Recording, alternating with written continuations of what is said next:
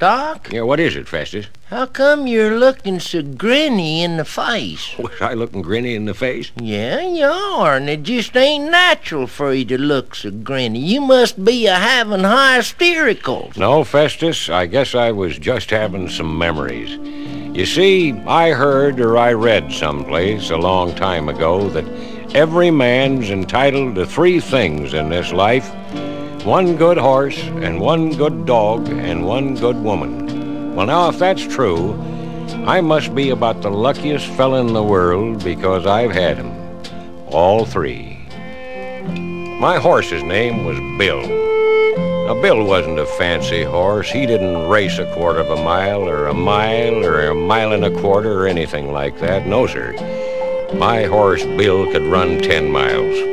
And he did, too, lots of times. And once, he ran a lot farther than that, and then he swam across a raging Kansas creek with me hanging onto his back, so I could get to the other side and help a little fella come into this world that just sure wouldn't have made it without old Bill.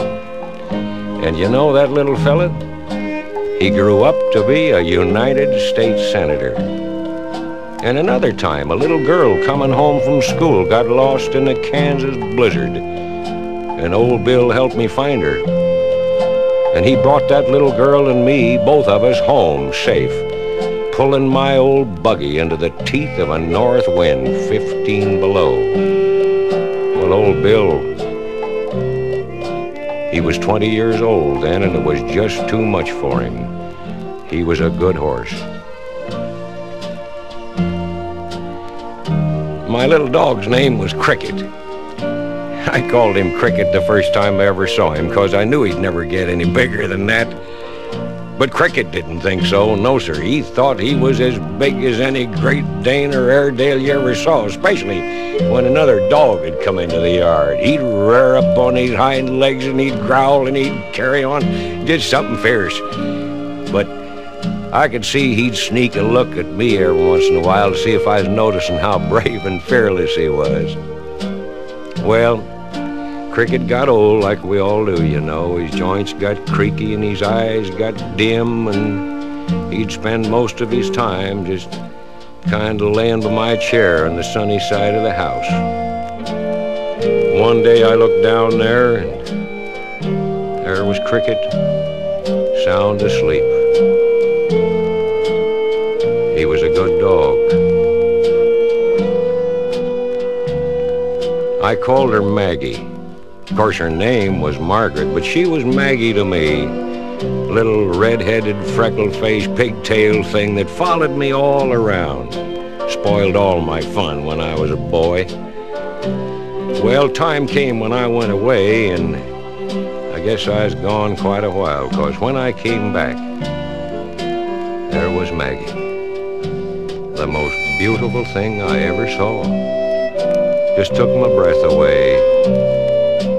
Well, as soon as I could, I screwed up my courage, and I said to her, "Maggie, will you marry me?" And she said, "Oh, my, yes."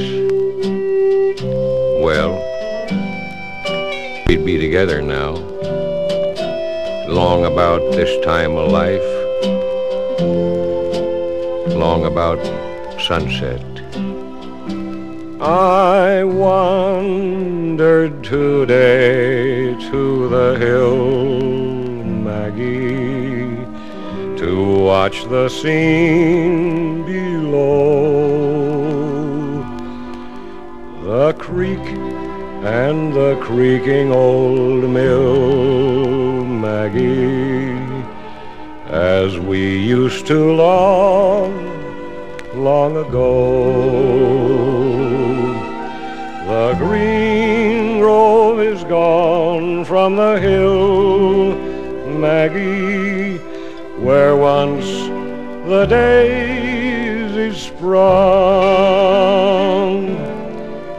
But I love you the same as of old, Maggie, when you and I